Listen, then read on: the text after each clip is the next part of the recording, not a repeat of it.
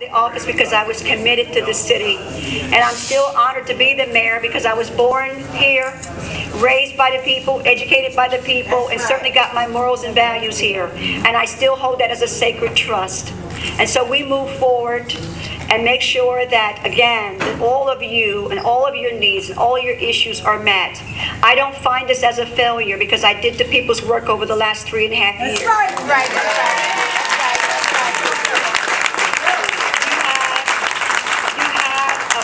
On the table. I was very instrumental in making sure that that plan got implemented with your interest in there.